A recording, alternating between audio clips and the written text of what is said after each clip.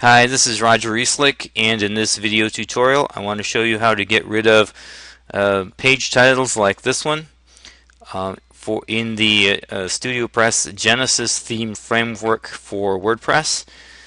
Very easy if you know where to put it, but that was my thing, is I didn't know where to put it. So what we're going to do is show you that. I'm going to go to the WP admin panel, just right click next to the or just click next to the domain name /WP-admin, enter, and go ahead and put your login credentials in there. Press enter again. Should take you to the dashboard, WordPress dashboard. We're going to go down here to Appearance and then down here to Editor and click on Editor. Make sure that the Genesis theme framework is there. This obviously assumes that you already have the Genesis theme framework installed. I have another video that shows you how to install the Genesis as well as child themes in case you're not at that point. So make sure Genesis is installed here. If not, then select it from the drop down box. Click on Select. And then after that, then we're going to go down here to Theme Functions. Click on that. I'm going to scroll down to the bottom of the file. I'm going to click here in the box, and I'm going to cut and I'm going to paste in some information which was readily available from the how to remove page titles page on the StudioPress tutorials section.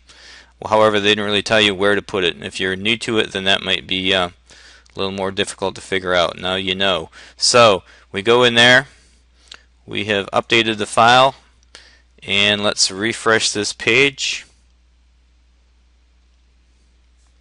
Maybe we didn't update the file, so click on update the file, make sure. Alright, let's try it again.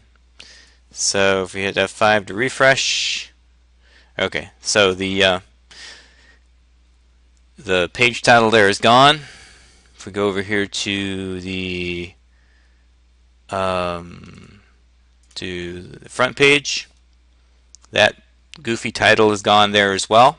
Now let's just say that you wanted to do this wanted to remove the titles only on the front page. Not a problem. You go back here to where you were. Instead of is page, you're going to put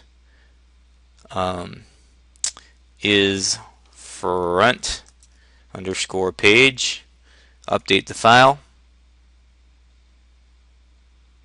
Now you'll notice here this is the front page. If I refresh this page, I still don't have a title. But if I go to another page, for example, I have a page called